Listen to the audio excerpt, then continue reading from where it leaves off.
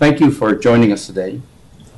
I would like to start off by thanking Cal CPA for graciously hosting us here and live on our webcast. The dynamics of risk in today's business environment are changing faster than ever before. Boards and executives are under extreme pressure to manage risk and make smart decisions for their companies. At the same time, the insurance industry is responding to new risks by offering new products, limiting coverage on legacy products, and scrambling to meet the demands of modern business. It is essential that boards know the right questions to ask to allow for high degrees of confidence in their decision-making. Equally important is a strategic process for evaluating insurance options, as well as clearly understanding self-insured risk. Our experienced panel will speak to real-world examples, current trends, and practical guidance to these important issues. For those of you in the room, feel free to ask questions along the way. For those of you online, our moderator will be fielding questions throughout the session. And now, I'd like to hand it off to our moderator, Joe Talmadge, who will introduce our other panelists. Joe?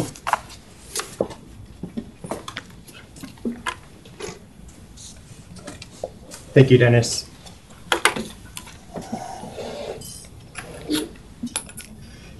Thank you, NACD, for having us here. I'm Joe Talmadge with Heffernan Insurance Brokers. We are one of the largest independent brokerages in California. I am joined by Soraya Wright. She's the Chief Risk Officer for SMW Risk Management Consulting, and she's also an advisory board member for RIMS.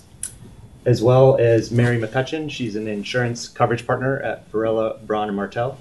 I've worked with both of these women in various capacities, and I think you'll be quite pleased with their experience and commentary in and around insurable risk and non-insurable risk. If you'd like additional information on their background, you can find it at the event page for this event online. So why exactly is this an important topic? As Dennis mentioned, there continues to be current events that leave executives and boards with more questions than answers in the event of a claim. The recent PG&E power outages left many companies and executives wondering or receiving a letter from an insurance company that said an explanation on voluntary versus involuntary power outages and what that meant for their coverage, whether or not it was on-site or off-site and whether that mattered, whether or not workers' wages were covered or lost income was covered as a result of the voluntary power outage.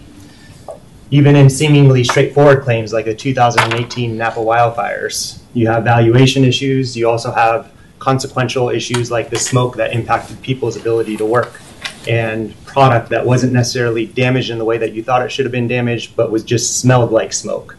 What happens in those circumstances? So in these circumstances, you never want to have questions. You want to have clarity. And what our panelists will be talking about today are going to talk about how to address non-insurable and insurable risk covered by Soraya, and then some of the best practices for reviewing what exactly is covered and what are the best practices for managing the claims process, not only before, during, and after the claims happen. So to get things going, I'm going to hand it off to Soraya to talk about what exactly enterprise risk management is. So good morning, everyone, and thanks again for inviting me here. All of us are risk managers in every aspect of our business. Enterprise risk management is a strategic approach towards managing a company's risk, a portfolio of risk, so to speak. Many organizations may manage risk in silos where there are operational risk, financial risk, strategic risk. But the beauty of enterprise risk management enables an organization to prioritize where to allocate resources.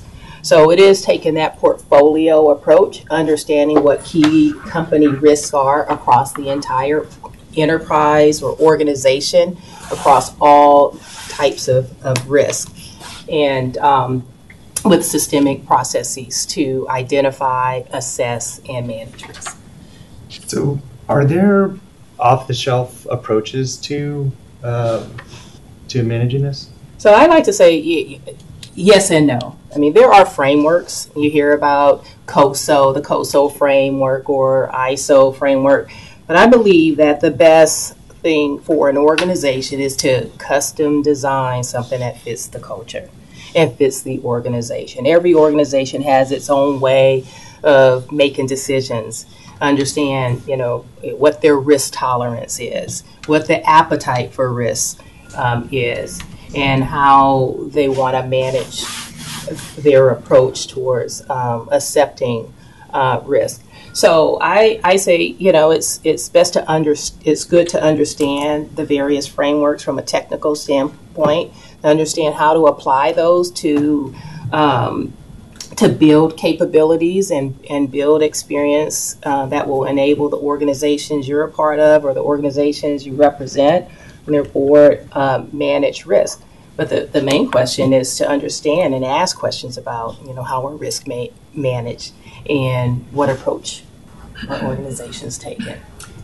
That's super helpful. So can you comment on some of the things that need to be in place to execute on effective ERM? Yeah, so I would say the best practice is, one, you want to have a governance structure. Who owns risk for an organization? And at the board level, it could be the entire board that has oversight, or it could be a risk oversight committee. And then there's at the C-suite level who would champion it. So this governance structure will include the board, the C-suite, and then I would say a risk practitioner. Sometimes it's the chief risk officer, sometimes it's a risk manager, or whatever the discipline is. But someone who's going to set the policy, set the strategy, and have oversight of the process and the framework. And then I would say each key risk should have an executive owner, so that to ensure that risks are being managed to an acceptable level. And the first part of it is identifying what are all the key risks, and how does something make the threshold of being designated a key risk. And then subject matter experts who will, one, manage on a day-to-day basis and help assess risk. So the governance structure, and I would say systemic processes where there's constant evaluating, assessing, identifying, because things are changing all the time. Business strategies are changing. There are new innovation, your business partners, and so when you hear about things in the news, the first thing you want to know is how does this impact us? What are we doing? Are we facing similar challenges? So systemic processes and communication strategies to enable information, inflows and outflows of information to share about risk. And then a common language that will enable organizations to calibrate risk. And when I mean common language, how are risk assessed? You're using a common language to assess that will enable organizations to prioritize. Many of you represent companies. How many of you know the top 10 risks of the organizations you represent? Yeah. So a few of you. It's important. It's an important question to ask. And then it's like, okay, and how does that fit with the company's risk appetite and tolerance? So having a framework, the governance, and a common language, and then cascading it throughout the organization. And one more point about the governance is, if you notice, it's top down and bottoms up. Involves every layer of the organization, because that's the best way to gain insights about information. Leaders will have more of a strategic view, and your frontline managers will know the day-to-day and operational. So, Soraya, you commented about prioritizing risk and having a common language. I know just from knowing you that you built the ERM program at Clorox, and I think you have a lot of valuable commentary in and around what that looked like in basically building it from scratch and launching it. Can you comment about some of your experiences on how you leveraged ERM in the decision-making process and what prioritization looked like for you and how you made smart decision-making in that process? Sure. So while I cannot talk about a specific company, I can talk about some of the issues or give you some high-level trends. I've had clients that decided to develop a marketing campaign. And we've seen examples of marketing campaigns that have gone sour because of maybe some offensive messaging. And so we worked with a client that developed some strategies that prevented or reduced the potential for that to happen. Organizations leverage it when they're determining if they're going to introduce a new product. They may, or a new way of working, or moving to a new site. So you hear about large companies. I think Amazon was planning to move back east someplace, and then things change. Why did it change? What happened? I don't know. They're not my client, so I can't say I know. But it does make you, to make an announcement, such a large announcement, and then make some changes. So you can leverage risk management in essentially everything you do and should, because you don't want to. The thing you want to avoid is learning about a risk after decisions have been made.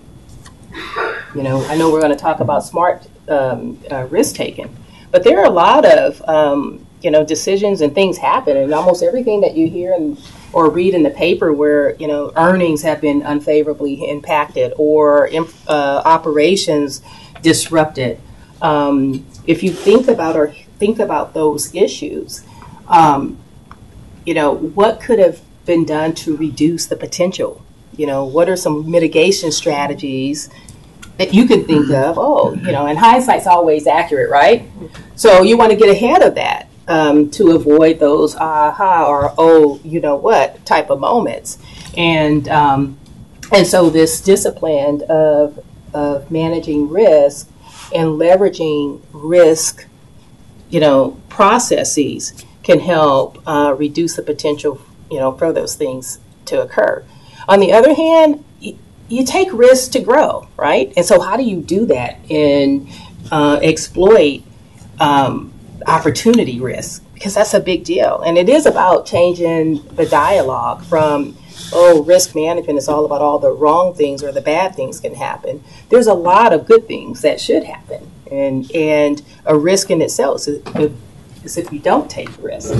So in almost every aspect of a business, there are risks and opportunities. And so that's why you would leverage this to help make those decisions around the choice. So you talked a lot about growth and having opportunities by using risk. That seems to be a common theme in the Bay Area, with lots of companies growing pretty fast. We've had clients that have doubled in size, from 1,000 to 2,000 over 18 months, or you could be a 5,000 employee company and you want to go to 10,000 in 2 years, and whatever the metrics are in and around growth, you want to enter a particular territory. At the same time, you have this dynamic of finance executives who are trying to keep costs in check in and around insurance and not wanting to overinsure. Can you comment not only about the insurance, but the non-insurable items in and around how you deal with the corporate governance issues on risk as it relates to a company that is in the middle of scaling up and they're trying to manage resources and make those decisions on growing fast while paying attention to risk? Mm-hmm. Sure. That's a mouthful. I mean, we can go all day talking about some of that, but you're absolutely right. Companies that are scaling and they're growing faster, and in some cases growing faster than anticipated. I think having the foundation, is understanding what is their risk tolerance and how are their philosophy about managing risk, and how broadly is that cascaded throughout the organization, so that everyone's aligned when they're making a decision. I mean, you don't want to discourage innovation. You don't want to discourage, thought and ideas. You want to encourage it. And so how do you foster that in an environment, but also put some discipline around it? And having the foundation there, understanding, okay, what's the risk appetite? What's the tolerance? What are the I would say the deal breakers, and cascading that information, and then understanding what's at risk. What's the value at risk? What are the potential mitigation strategies? And insurance is is a mitigation strategies, and there are risks associated with insurance. Selecting partners and policy language, and more importantly, exclusions. And I'm sure Mary will go into a lot more details. But insurance is a mitigation strategy that, in many cases, is required, because in some instances, insurance is required, whether by law or by contract. And then there are other mitigating strategies. We talked about fires. There's a lot of loss prevention engineering. There was a big earthquake yesterday, so seismic reduction. And when you think about mitigation, it's like, what's the best technique and most, and we'll get into cost too, because you don't always want the low dollar cost. Sometimes you have to make those investments to protect your big bets. And so it's constantly evaluating the pros and cons of that. And so I would say the watch out is you want to be careful not to go for cheap, because cheap is just that. You get a lot of paper and a lot of exclusions. And then when the loss comes, you find out that you really don't have the coverage that you have. How many of you are aware of the insurance programs? And more importantly, the exclusions tied to all of the policies. So if you're not, one of the first things I would ask at a board meeting, how are we covered? What are the gaps? What are we uninsured for? And I say uninsured because you may think, okay, we have this self-insured program and we have this insurance program, but what about all the things you're unaware? That's where you're uninsured. And so I think having an overall strategy, and you're constantly evaluating costs, because there may be some areas where, and I'll, as an example, property insurance and seismic, you may want to say, we may want to invest in some structural things in addition to buying insurance. But I think the short answer is just, again, understanding what's the tolerance, what's at risk, what's the value at risk, what are you trying to protect, and what investments are needed to reduce the risk to, a comfortable, a reasonable or an acceptable level. Awesome. I think that's a great segue for Mary to actually comment a little bit on how boards view insurance and not only insurance and insurable risk, but also non-insurable risk. Can you maybe share what board members need to know about insurable versus non-insurable risk? Sure. And first of all, thanks, Joe, and thanks to all of you for being here today, and to NACD for having us. The flippant answer is that everything is insurable for a price. I remember as a very young lawyer in the 80s I was learning how to read insurance policies and looking at an architect's professional liability policy and realizing after I looked at it, it was a $500,000 limit. There was a $300,000 deductible and a $200,000 premium. So, but the architect needed that, as Soraya said earlier, to fulfill a contract. So they had insurance. There was no real risk transfer. Now, obviously, for a company, you could identify a lot of risks and say, we want to insure all of those, and you're just going to be tying up capital that you probably will never use, because you're turning yourself into a mega self-insurance conglomerate, and that you might want to use for some other things like running the company. So I think there's always the tricky question of really identifying what are the risks that you want to insure and need to insure. And part of that is, frankly, what's available in the market. Mm-hmm. I think there are certain reasons why some risks are not insurable or expensive. For example, emerging areas. You know, a while back it was hard to get cyber. Now, as insurance companies understand it more, it's easier to buy it. There's a lot of competition. You can get good coverage. But right now, the cryptocurrency area, I see policies that have exclusions for cryptocurrency risks. There are some insurance companies that are dipping their toe into the water and starting to insure those, but again, very limited basis, because the insurance companies are there to make money. And if they can't figure out how to make money, they're not going to underwrite it. So it sounds like there's, a lot of movement in terms of the insurance products in the market, and sometimes the product doesn't necessarily fit the profile of the company, and so there's this need to manuscript policy language.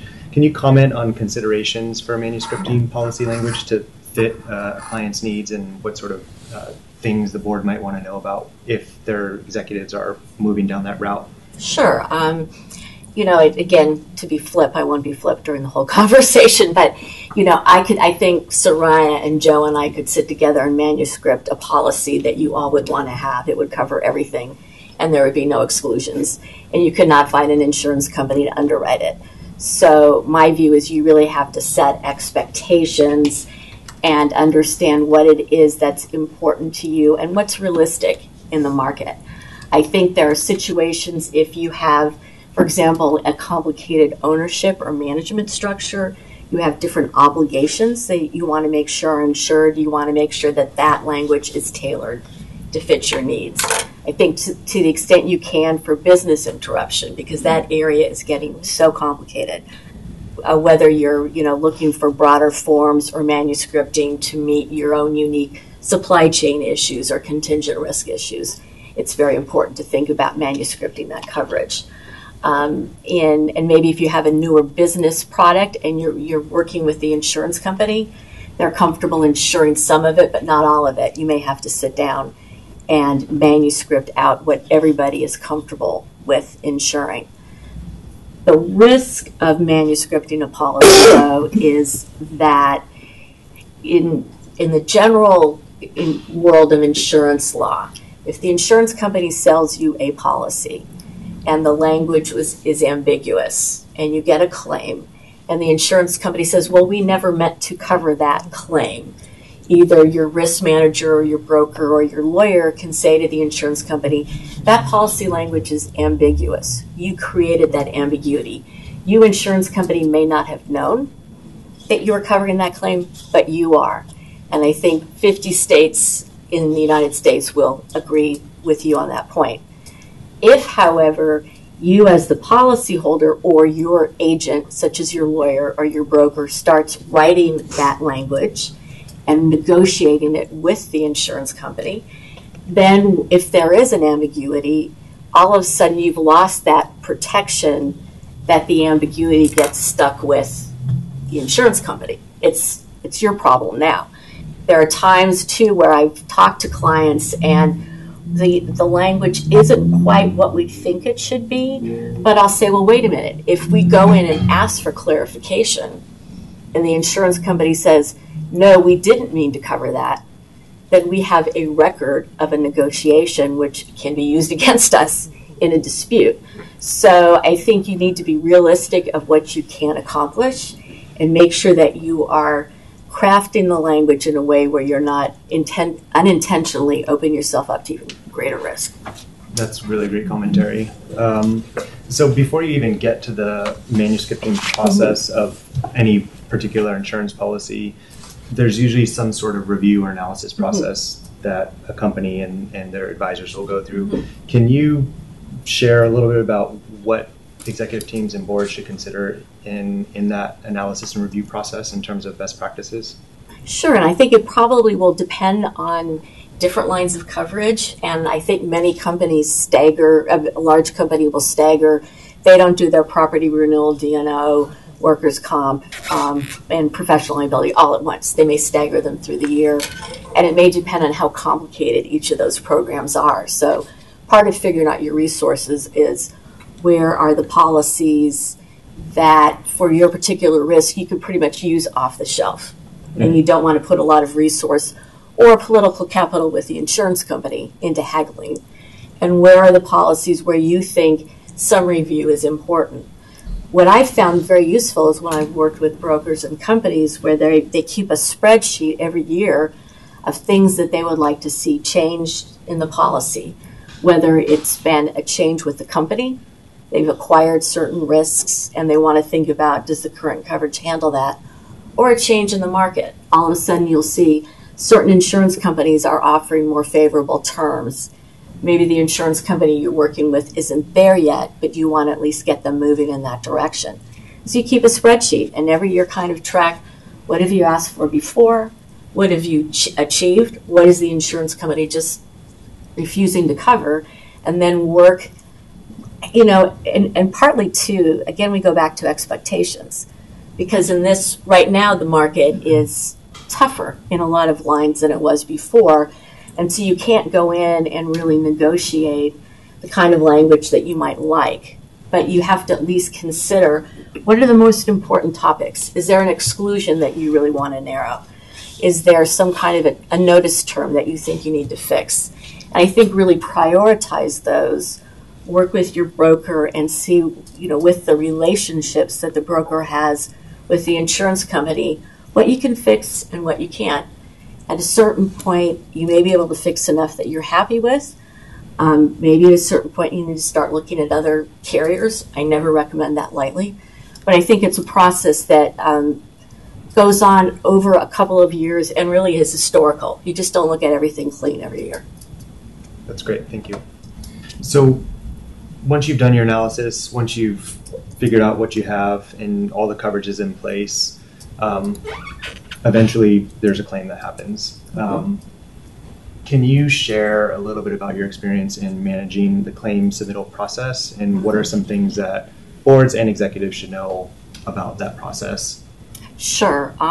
I think that whenever a board learns about a certain thing that has happened at the company, some kind of event, a data breach, some kind of a loss, some kind of defalcation, the first question out of your mouth should be, have you notified your insurance company? Because notice can be very important under certain policies, and if you don't notice on time, you could lose some or all of your coverage. So I think that's really the first issue. I think then you want to work with the broker and the risk manager. What are the lines of coverage do you want to notice? I recommend being over-inclusive rather than under-inclusive. You may want to talk about messaging. There may be a certain risk and you think, well, it's probably not covered under this certain policy, but just in case, I want to notice it. And obviously, every time you're noticing a big claim, the risk manager is thinking, rightly so, oh, my premiums. So how are you walking that line between making sure that you're protected and not having the insurance company think, we've got a bad risk here. So talk about messaging. If it's a pretty straightforward claim and you think it's going to be covered, I think it just gets sent out. If you have a claim where you're not quite sure if it's going to be covered or not, I would strategize with the broker and maybe with outside counsel about, do you do a more descriptive notice so that the insurance company understands why you're submitting this claim and why you think it's covered. You don't do that in every case, but it's something you certainly think about. And what about confidentiality issues? What are the things that companies and executives and boards might want to be concerned about regarding confidentiality issues? In fact, I think that's one of the reasons why people are concerned about noticing claims. At times they think it's this terrible thing. We don't want anybody to know. You don't want it in the press. We don't want to let our broker know. We don't want to let our insurance company know. And again, I am in many situations where I am adverse to insurance companies. So I'm not always saying wonderful things about them. But it is their business to help you keep things under control. If you send it to your broker or your insurance company, it's not going to show up in the Wall Street Journal. Often, if you're a larger company, you may already have non-disclosure agreements in place with your partners. They will be respecting those. If it's a particularly sensitive situation, I have seen companies very quickly negotiate with their insurance companies specific non-disclosure agreements. and provide them under that notice. So I would really make sure that you are not letting fear of leaks get in the way of notice. Once you've gotten through that process, though, there are things that get a little more complicated. The insurance company might ask you for information that you realize they're not really trying to help you figure out the risk. They're trying to figure out whether they can raise a coverage defense. And at that point, you want to think about, are you obligated to provide that information? And, how do you diplomatically say no? There are also issues about attorney-client privilege under certain situations, depending on the type of policy you have. You may send privileged information to the insurance company and it's still protected under what's called a duty to defend policy. But under other policies, the insurance company may ask for privileged information, but it may not. It may be that once you send it to the insurance company, it loses its privilege. So you have to think very carefully about that risk, balancing, making sure the insurance company feels like you are listening to them and giving them what they need, but still protecting your own privilege. And then, Joe, just the last thing I've seen recently is companies struggling with, you get some kind of a governmental notice or inquiry offered from the SEC. And under your policy, because Soraya and Joe have helped you negotiate really broad claim language, it's a covered claim, but it will say on the face of this notice, this is confidential. You can't show it to anybody except your lawyers. And there are a number of government agencies which will do that. And so you're in a bind because you have to notice your insurance company to get paid for it, and the government says you can't. And so then I am arming defense counsel with the arguments they need to go to the government agency, and then working with the insurance company to make sure that the insurance company is within the umbrella of that confidentiality notice and we're allowed to access the policy benefits. That's awesome. So those are really great examples of post-claim considerations. Can you comment a little bit more on expectation on liability and damages post-claim and what that management process looks like? Sure, thanks. The first thing I think people need to do is really look at their reservation of rights, understand it. Is there information in there that the insurance company has asked for? And if you can provide it, give it to them right away.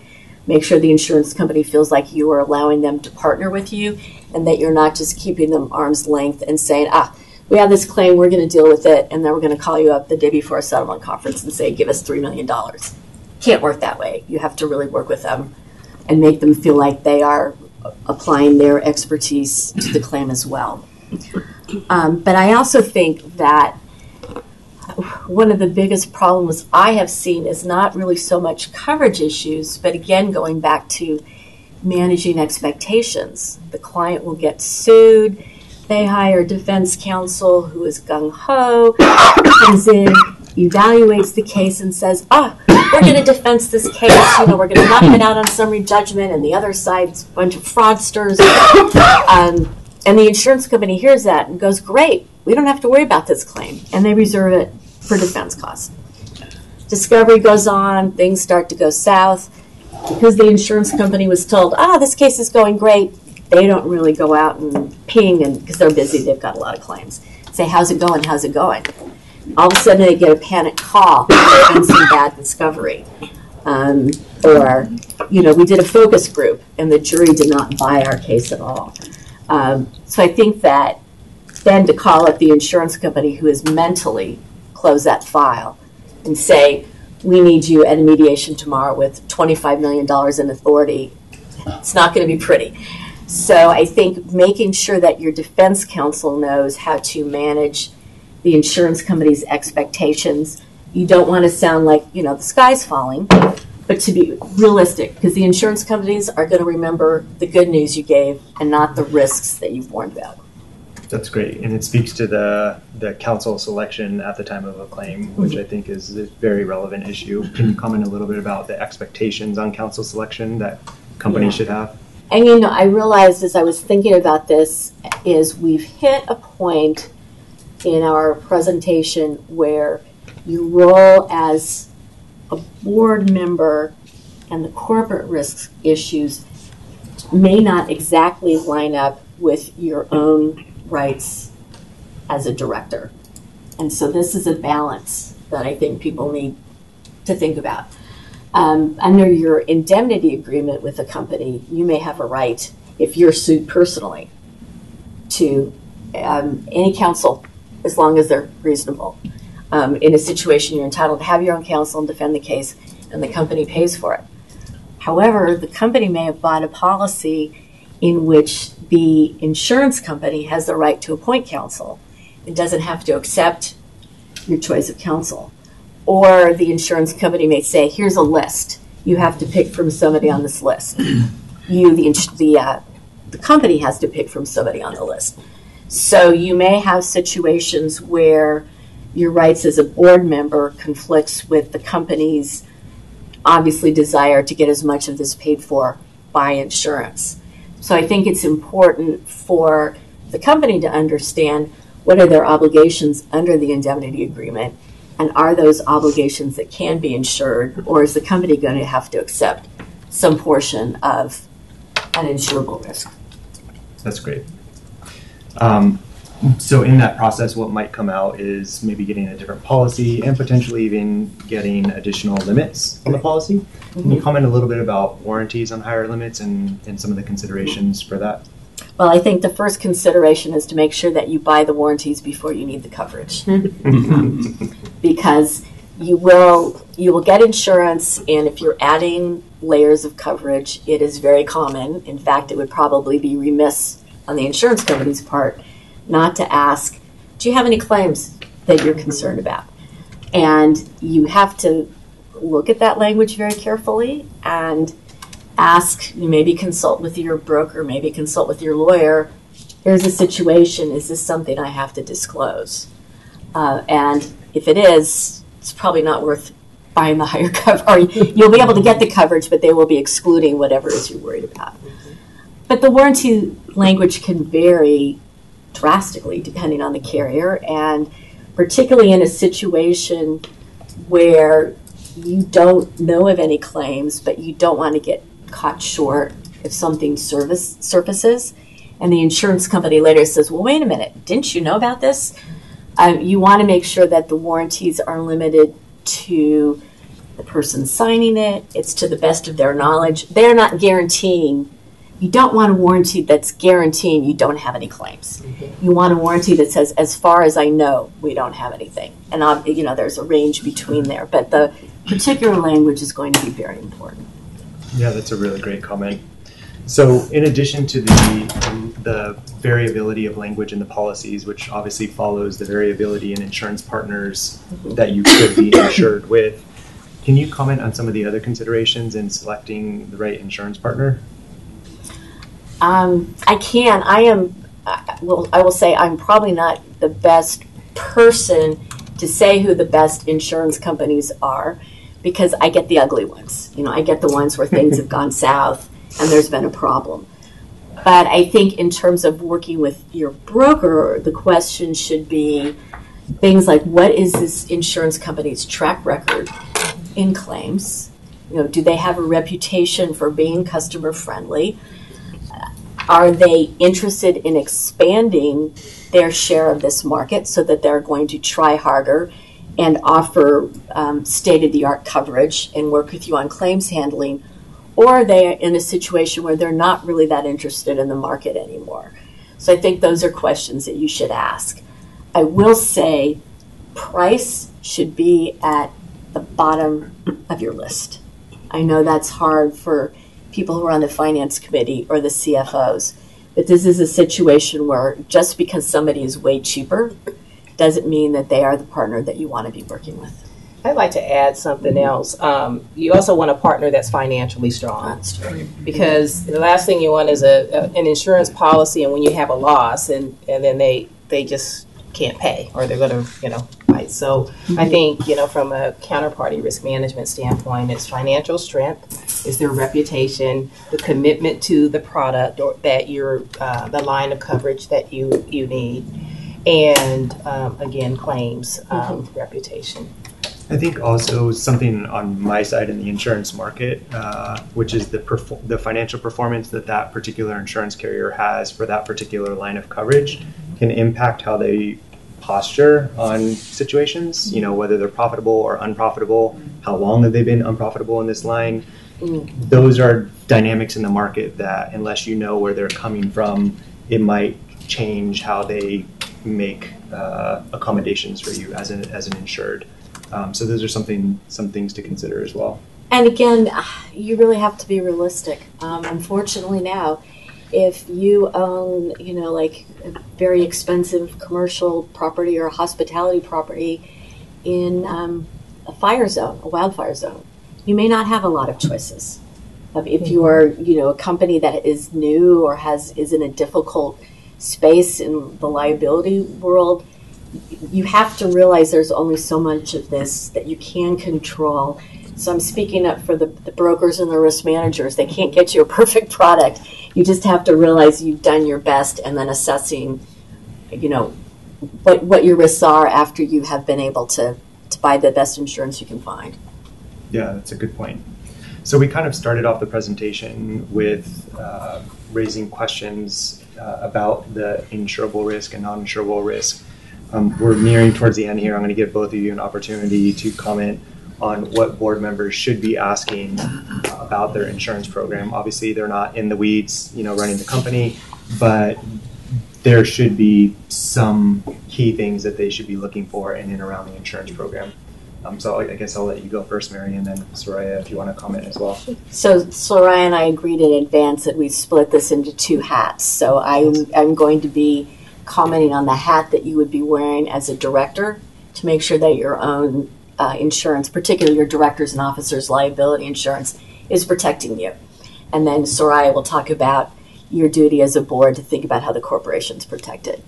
So for your own risk, and this is probably crosses with corporations too and all lines of coverage, you want to make sure that your broker has properly benchmarked what kind of limits you should have given the type of company that you are, and also benchmark to include defense costs. Because I was involved in a case where a company had $100 million of D&O coverage and spent 95 of that on defense costs.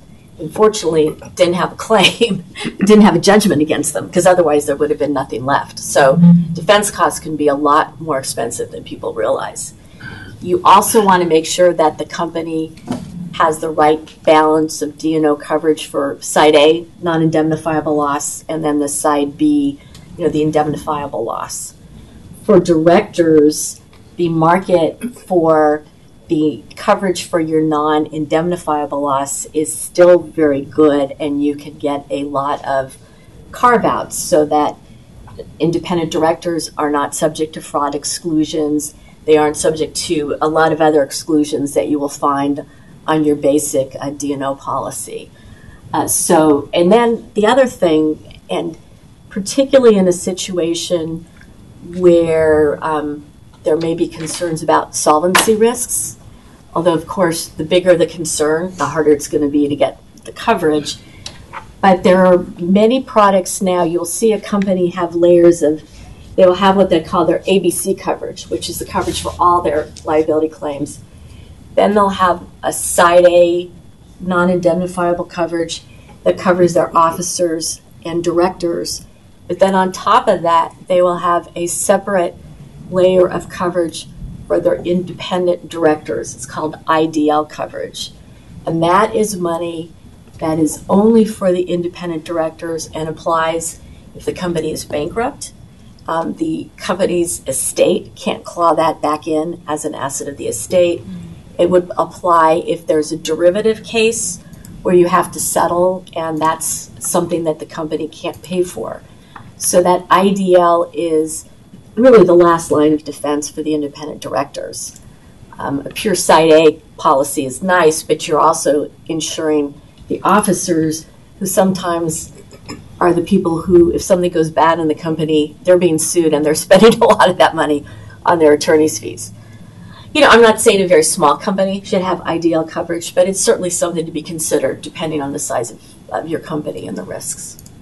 And then I'll kick it over for the Well, corporate and side. in addition, as a board member, just I'd like to call out that you're sharing limits. Right. So, if your policy is X millions of dollars, you're sharing it. They're not just all of those are your limits. So the thing that I would ask, if I were in your shoes, is on an annual basis, ask about the insurance renewal. What are we covering? How much insurance we're buying? What was the rationale for the limits? Is it enough? And I mentioned earlier, insurance is one mitigation strategies, but what are all the other strategies that are in place to manage risk? And how does the company feel about it? Is it at the residual risk at an acceptable level? And if the answer is yes, great. And if the answer is no, then what are we doing about that? And so get your baseline. Start, hey, that's like an annual review, update on insurance.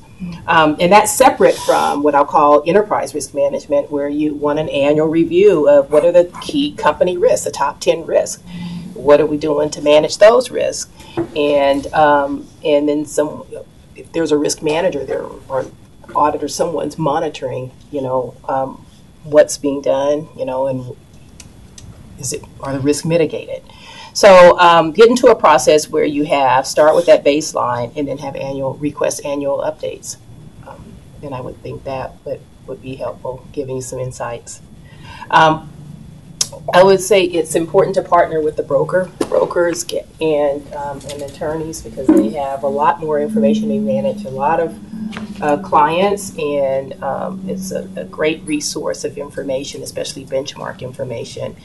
And it's important that whoever is working or have responsibilities for working with the broker to educate the broker, share information, because that's your partner.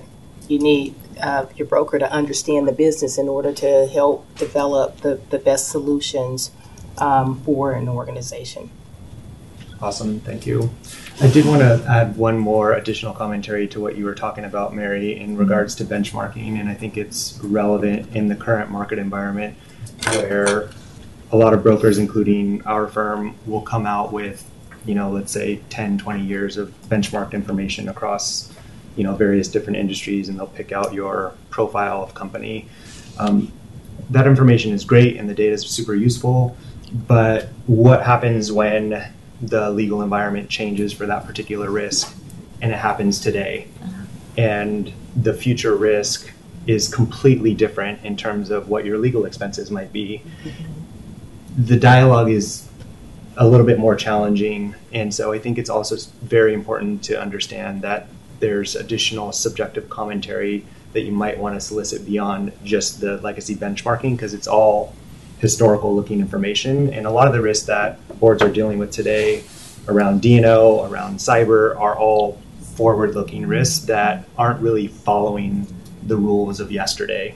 And so I would say that's an additional consideration to have in the dialogue in terms of what you're looking at for the insurance program. I think that's a great point. I see it also on the claims side, particularly in the D&O world, because you'll have a securities claim, and the defense counsel will come in and go in according to, Cornerstone or any of the other big analytics companies. This case is only worth $10 million. You have $100 million in coverage, and the plaintiff is saying, "I don't care about Cornerstone. I'm going to take this case to trial unless I get X." And you, as the insured, are stuck between the plaintiffs trying to drive the settlements up, so then the benchmarks go up, and the defendants trying to keep them down. And so I think it is important to not only be looking at the statistics, but what's happening in the real world and how quickly things are changing. One Supreme Court decision could really change your risk. With that, I'll leave the floor open to questions. Yes, Dr. How, as a board member, do you satisfy yourself that what the company is presenting or proposing as coverage is enough coverage? Well, and I've experienced where companies will retain a coverage counsel to, take a look, review the policy to see if it, what's covered, what's not, what are some opportunities, some gaps. So that's one. But I would say the dialogue with your risk manager, understanding the rationale behind the program and how the decision, were made and what the considerations. But having that deep conversation or presentation on what's covered and why, what the gaps are, and what's being done to manage it. And some of it's going to be philosophical, at the enterprise level, how much risk an organization is willing to take, I can also add to that a little bit because we do insurance reviews all the time for our clients and prospective clients as well. And one of the things that comes up regularly is the brokerage standard for review really is based on our knowledge of the insurance market and the insurance products.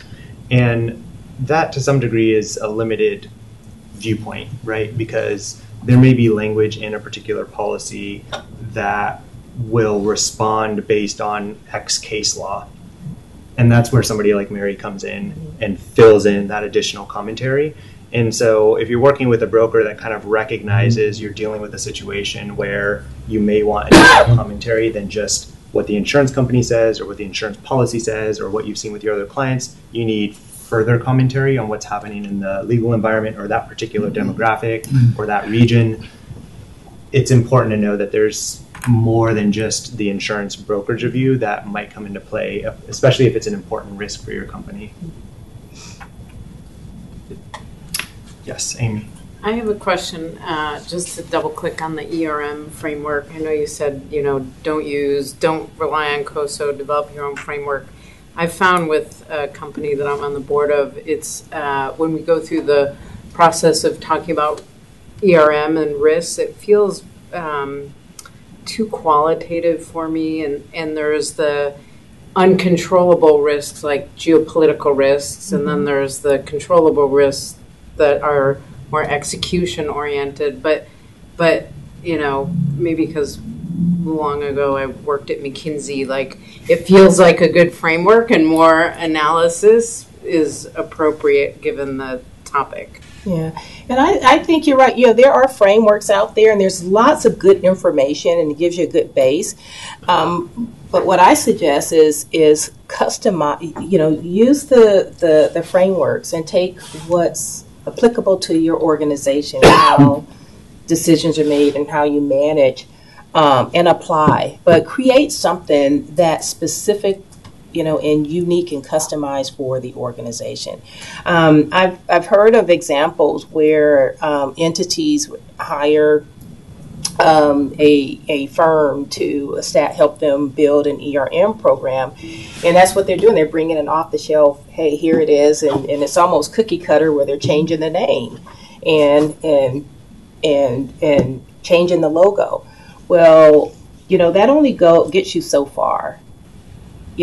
Enterprise risk management, it really is. It's something that's really personal. How you manage risk, it's personal, and it's going to. And every organization has their own level of risk tolerance and philosophy about what they're willing and will accept. And so I would take the framework, take the technical aspects of these frameworks, and then apply it where it makes sense. Integrate risk management to exist in business processes where it makes sense. Develop the structure according to how your organizations are structured. So, and that's what I would suggest. And I would challenge any consultant or firm to say, okay, here are some frameworks. Based on what you know about our organization, how would you recommend that we create something that's just custom made where it fits like a glove for us? We've got about 2 minutes left. I wanted to add to that too in terms of a general trend in the insurance business that may help with this sort of quantitative analysis from what are seemingly qualitative subjects like policy language. There's quite a few companies coming into the business that are taking AI and reading policies. They're mapping the strength in terms of a percentile, the strength of that particular clause, across 50 different insurance carriers like that. And the industry is slowly moving towards bringing quantitative metrics to what would generally take a very long time to do. And so we're moving forward. It's happening. It's just not happening that fast. And so I think in the future you'll see a substantially higher level of quantitative data on what today is sort of a qualitative analysis of what's happening on the insurance program. And even in the manuscripting example, you can manuscript language, but how often, let's say you have a 3-year contract and you get your new policy for the new year, somebody's going in to look to see those exact 3 words were changed, unless you had a robot that pulled it out and caught it immediately. And you have, let's say 30, 40 different insurance policies for the entire company. It's hard to do consistently. And so we're seeing technology come in and fill those gaps and give better insight, better confidence level to executive teams and to boards so that they can feel comfortable that all this effort and time that they put into this process is actually staying, on a going forward basis. So that's a really cool trend that we're seeing, and I think it will continue. So, yes, one last question. We're about 2 minutes over, but. I was wondering if you could comment about D&O coverage for Section 16 liability, particularly in the case of an IPO or a secondary offering. It should be insurable. Insurable? Yes. I think that, again, you would have to be careful about any warranties. But for a while, there were some bad trends in the case law where courts were saying an IPO, a claim, it's basically like a rescission claim, and we're not going to cover it. And there was a huge outcry because people were buying D&O coverage for securities risks, which include IPOs. So the market is much better on that right now. I will say, however, although you can get the legal language, I am hearing from brokers that because of just what's going on in the world and all the IPOs that haven't met expectations, shall we say, that, and then if you don't meet expectations, you get a lawsuit, that they're getting a lot more expensive, that people are getting major sticker shock, and also that you should be building in limits under your private management liability even before you get to the IPO market so that you're avoiding, you're just not jumping from 4 million to 100 million, and you're not having to build in higher limits warranties right when you're going to market. Great, thank you. I think that's all the time we have. I don't know if you want to wrap up, Dennis. Thank you, everyone. Thank you. Thanks, Thank Mary. you. Thank you, John. Thank you, Mary. Thank you, Soraya. And do you want to click forward, Dennis? Oh, there's a couple more slides. Oh, we went through those. I'd like to encourage all of you to join us on some of our future programs. We'll be having a program on Thursday at PwC on cybersecurity, and be following that up with a program on M&A, and after that, corporate tax update on November the 5th. I believe the one on the 15th for the California Economic Outlook at this particular time has been canceled. So thank you very much for being with us today, and please join us in the future.